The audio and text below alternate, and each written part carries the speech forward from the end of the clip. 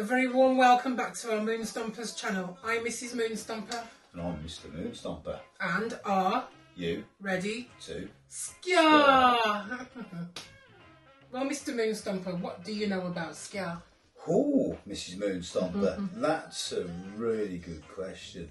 So, as a skinhead, you'd think I'd know a lot about ska. So, the original ska, that started in the late 50s. Yes. Right. And it's the offspring of calypso and mento and jazz mixed. Yes. So what do I mean by that? So calypso, it's Caribbean, and mento's Caribbean as well. With a folky twist. Absolutely. Yes. But jazz is like New Orleans jazz. Oh yeah, it's from the USA. Yes. And I believe it was invented by none other than Coxsone. So what was Coxsone's real name, Mrs Moonstomper? Oh, Clement Seymour Coxsone. Clement Seymour Dodd. Clement Seymour Dodd. Yes. Right, so Clement Seymour Dodd actually started Studio One, but right, we digress there because the name ska, where did ska actually come from, that word ska? Oh, it's an onomatopoeia, I think. An onomatopoeia? Yes, an onomatopoeia. Such as? The sound of the guitar stab, scat, that sound. Absolutely. But there's several different versions of that. So and there's Skavoovy. Now, who used to say Skavoovy? Oh dear. Oh. I can't remember. In fact, we'll put that on the screen. But somebody said Skavoovy. So whether it came from that, who knows? Okay. Also, the word skank as well. Oh yes. And probably from New Orleans jazz musicians. I think so. Ska music. If you don't know what ska music is, it's a walking bass line and the little stabs on the guitar, as Mrs Moonstomper put it. Yes. Right, those are on their quarter, so they're quarter notes. Right, so it's often done in 4/4 time in quarter notes, and those are done on notes 2 and 4, and they were in reggae as well. Yes. Which is quite, it's not unusual, but it is quite unusual. And sometimes they're upstrokes as well instead of downstrokes. If you're a guitarist, you know exactly what I mean. It's quite it's not difficult to do, but it's difficult to do well. Oh yes, there's a difference. So what do you know about Coxsone then that the people at home might not know? Okay. Coxsone Dodd, he worked in his parents' record shop, and he used to play the records to the customers, and he bought his own sound system. So yeah, so if you don't know what a sound system is, right, so Coxsone sound, that's basically where they've got a record player, an amplifier, and speakers, like well, speakers. They're not just speakers, they're Stonehenge type speakers. Yeah, very, very tall. Yeah, literally, these things absolutely shake your insides out. If you've ever been to things such as local carnivals, Notting Hill Carnival, I'm not sure what that's like, but Handsworth Carnival, and things of that sort, where they have a sound, it's called the sound system. Blues parties as well. Yes. And they used to put in carnivals, they put it on the back of what they called a float and drag it down the road with this humongous sound coming out that was just like, it was the most basic thing you ever heard. You could hear it for miles as well. Yeah, absolutely. And that's what he bought. We actually had 5 of those. Okay. To the point where his mom was actually spinning records for him. All right. Would you believe? Yes. So this is in the late 50s. Oh yes. Right, but then he got Studio One. So what do you know about Studio One that I don't know? Oh, Studio One it's a studio based in Jamaica, Kingston, Jamaica. In a place called Orange Street, also known as Beat Street. Aha, right. So Studio One. Yes. Right, is, would you believe? Right, that is dubbed as the Hitsville or the Motown of Jamaica. Jamaica, yes. And for many reasons, because the music wasn't mass produced, except it was, but it was session musicians. Yes. So Mr. Coxsone went over to America, and he went to places like New Orleans. Where else did he go in America? Miami. Yes. Of all places, Miami. Yes. But he brought back that fantastic jazz music. Yes, he did. And that jazz music, he wanted to reproduce something similar. Oh yes. But with a Jamaican twist, because all the jazz musicians in America at that point, although they were black, they weren't Jamaican black. No. Some of those were French black. Some of those were just like good old USA black. Or even Spanish. Yeah, absolutely. So they hadn't quite got the Jamaican sound, but he turned it into a. It was very with the calypso and the mento. Yes. That was the sound they were aiming for. Such a huge influence also as well. To the ska sound. Yeah, completely. And when he built that sound, he needed people around him. So you mentioned earlier, was it Lee Scratch Perry? Yes. So Lee Scratch Perry was his right-hand man. Yes. He was a producer as well. Absolutely, a really good producer. Yes. But they had an in-house band. Did you know the in-house band? Did you know who it was? Oh, the Scatterlights. The Scatterlights. Now, the Scatterlights were made up of session musicians. Okay. Really, really good session musicians. And they would, mainly it was in-house vocals. Right. At that time they didn't have, so I've got a studio behind me and it's the world's smallest studio, literally, where we run off software and I can pull any sound from I can literally make any sound I want in the world. Yes. In those days they didn't have that luxury. No. So it was a group of proper musicians who made proper music. With proper instruments. Yeah, absolutely. And, you know, there might be a little bit of trickery involved, but I believe that didn't come till later. Oh, I see. But what they wanted was a sound all of their own for the island of Jamaica. Yes. So when the first wave of, or probably when immigration started in the United Kingdom and black people came over, because Jamaica was a Commonwealth country at the time, and the idea was we needed to rebuild the country. In fact, I'll just spare you the woke crap altogether, but they brought that music with them. Yes, they did. And the British people had heard nothing like that at all, to the point where the boys and the girls were like, wow, what's that? And they were fascinated, weren't they? Massively. And became really hooked as well. Massively. But going back to the Scatterlights, so was it Drummond? What was his name? Don Drummond. Don Drummond. The Scatterlights split up when Don Drummond went to prison for murder in 1965, I believe. And I think he died about 5 years later. Oh, right. So, you know, the Scatterlights are actually, incidentally, they're still going to this day. Right, there's no original members left now, as we speak, in 2024. But people come and go, and they're an absolutely amazing. They're the linchpin of ska all the way through. Yes. They've been there in some guise. So going back to Lee Scratch Perry, what happened to him and Coxon? Oh, Coxon. I think they had a bit of a rift between them one time. I'm not sure what the rift was, and Coxon, the Coxon and Perry split ways. Yes. And then Perry went to his own. Once he produced his own record label. Absolutely. Called Upsetter. The Upsetter label. The Upsetter label, but he also did a song, didn't he? Yes, Upsetter song. So what was that song about? It was about the bad blood between he and Coxon. So, and you thought rap was the first one to do that, bad blood, but it wasn't. It was happening then. Oh yes. And that's amazing. And maybe even before. Yeah, and the song, the lyrics are, it's only, as far as I remember, it's only 2 verses, and I'm not well versed in Patois or Jamaican, but I kind of get it, and I had to read the lyrics myself, yes. And it was quite, I think it was quite scathing. Yes, I would say that. Actually, in fact, it was very scathing, and I would imagine Coxon wouldn't have been happy about that. Oh gosh, no. But here's another fun fact for you about Coxon. Okay. So where did you get the name Coxon from? Do you know that? Oh yes. Yorkshire County cricketer called Alec Coxon.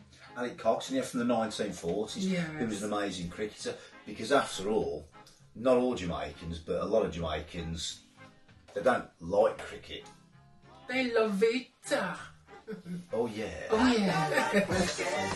Spare that. Right. Okay. So enough of the singing because we don't want to sing. But there you go. But you get the idea of the direction of ska. Because after all, he did used to play cricket. Yeah, he did, and he was accomplished. But here's another fascinating thing for you as well.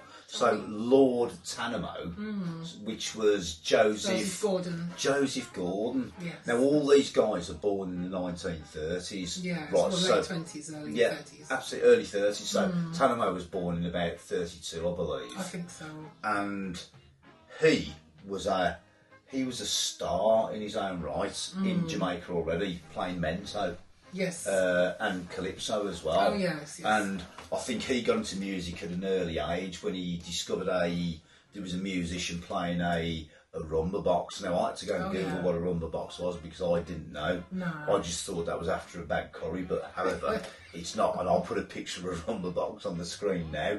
But that's where he got his inspiration from. Yes. So when he went to Studio One, Coxon Studio, he was greeted with like almost royalty because they'd actually got someone in the studio who was known, because all these guys, nobody was a massive star at the time, but Tanamo was slightly different. If you listen to Tanamo's work, where he did I'm in the mood for love, then I'm in the mood for ska, and he did that in 65, I'm in the mood for ska, if I remember rightly, and you can hear it's almost like a big band influence behind, if that makes sense. It's the brass section. Oh yes. And it's really, really big and clashy, and it's different to other ska. Yeah, but that's the mento influence. Oh yes.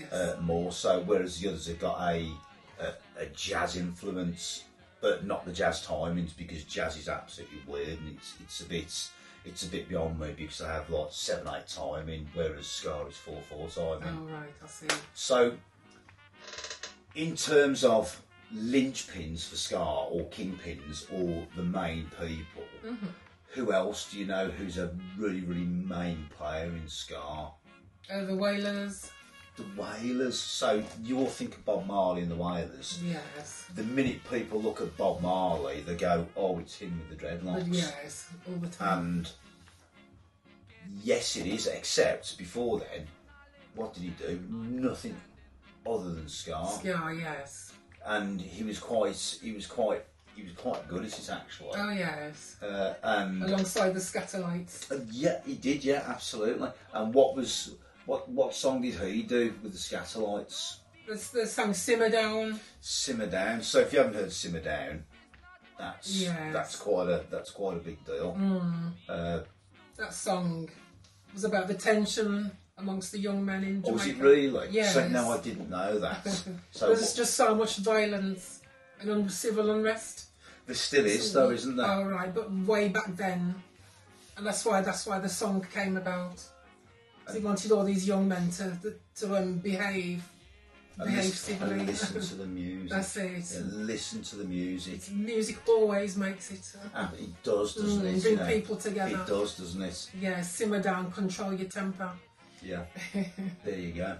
So, and a lot of those songs. So Prince Buster, when you listen to Prince Buster, and you know, if you like ska, you'll like Prince Buster, because you know, if you like Madness, you'll like Prince Buster, because that's where Madness got all their inspiration. All the inspiration, influence. They got the whole lot from that. Buster, and even Prince Buster sings about none other than Orange Street. Orange Street, yes, which Madness covered. Yeah, there you go. And Madness itself, they got the name Madness from a Prince Buster song.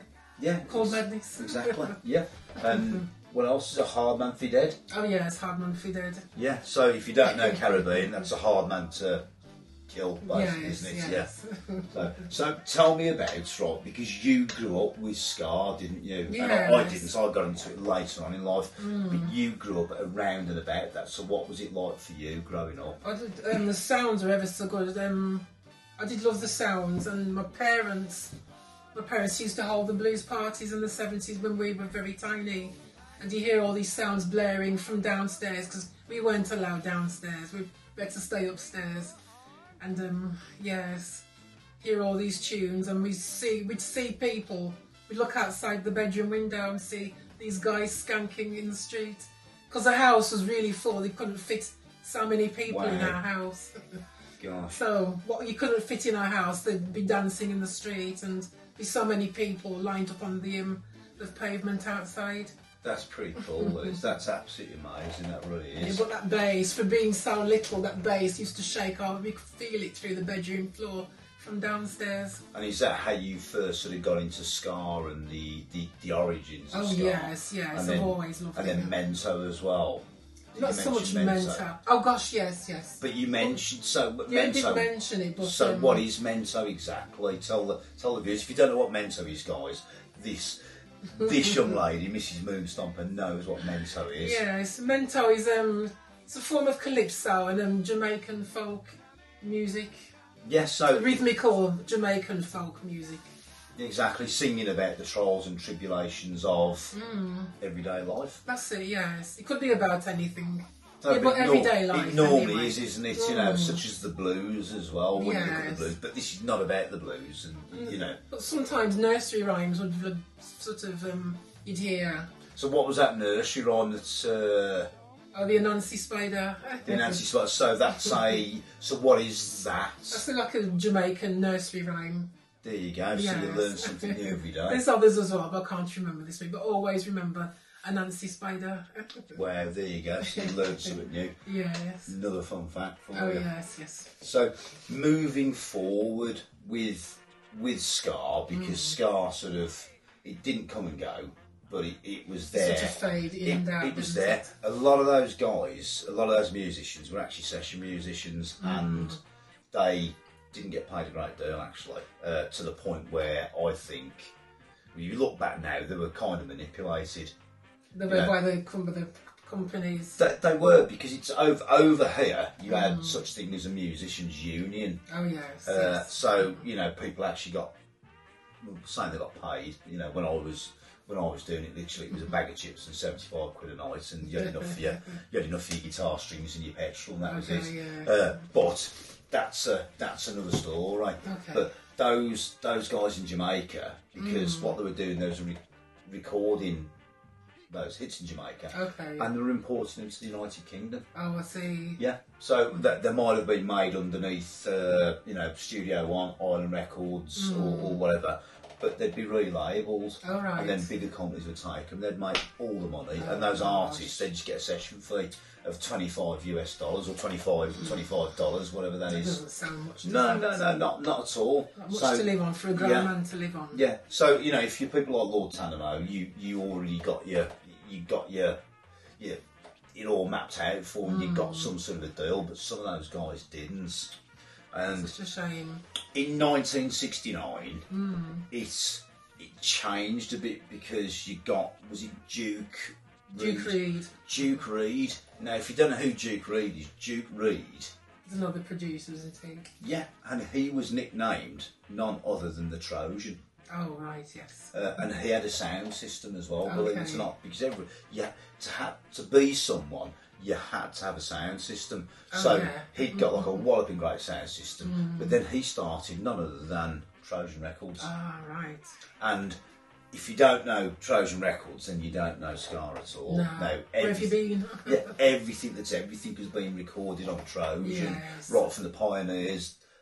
Toots and the Maytals. Yeah, absolutely. Desmond Decker and the Aces. And there's another fascinating fact for your Toots and the Maytals. Oh, yes. Originally ska. Who would have Yes, thought I that? know. Absolutely amazing. And there's a fun fact for you. You didn't know. Well, you probably did know. And you probably know at home. If you don't know, it's a fun fact all the same. Toots Hibbert. So, of Toots and the Maytals. Maytals, yes. Right, so it was never Toots and the Maytals when it was a ska band, it was the Maytals. Just the Maytals. Then it became Toots and the Maytals when it went to reggae. Yes. But he was compared to Otis Redding, believe it or not, in terms of voice. And strong and soft. Yeah, no, Otis Redding, if you don't know who Otis Redding, that bloke is stratospheric. Wow. He's like Mr. Motown himself, isn't he? You know, he really is. But I think Toots Hibbert is absolutely spot on for that Otis Redding thing as well. Yes. And Rolling Stone magazine named him as the I think it was the 71st best singer, best male singer, wow. and he received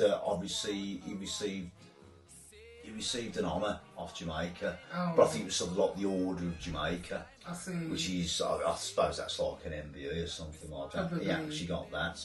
Wow. But there you go, so fascinating facts, all around full of facts again in this video. So, who else do you know in those circles who was very influential? Yes, Laurel Aitken, his real name Lorenzo Aitken.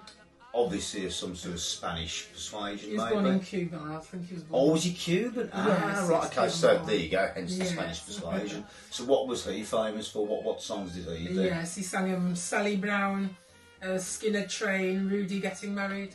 Well, there you go, Sally Brown, so Bad Manners really did Sally covered Brown. that, yeah. Those second wave ska groups, Yes, such as the... Bad Manners, and they sang Sally Brown. Yeah, so Yes, Sally Brown's yes. not their song, is it? No, No. it's Laurel Aitken. There you go, as you Yes. just said. And then the specials as well, so you got Judge Roughneck Oh yeah, with the specials, that was Prince Buster. that's it. Yes. Yeah, so what else did they do, the specials? They did Specials. They sang Birth Control, which was originally sung by Lloyd Chalmers. Oh, there you go. Yes, Okay. and Message to You, Rudy by Dandy Livingstone as well. There you go. And there was a few others I did as well. There is, yeah. There is, was. yeah. So, and then the Beat as well. The Beat did Sang Tears of a Clown, Tears of a Clown. with Smokey Robinson and the Miracles. Yeah, exactly. And then who else was it? So no, I've digressed there because for some, I know you said UB40 then, you know, which is not ska. No. You know, sorry.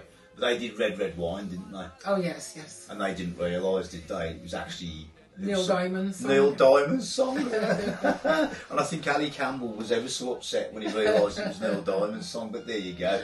You know, it's one of those Spinal Tap moments, isn't it? So, yeah, Going back to covers, the Beat sang Can't Get Used to Losing You by Andy Williams. oh, there you go. Yeah, Yes, of course, yes. yeah, absolutely. Yes. And there was a few others as well. There wasn't was, there? yes. Yeah, absolutely.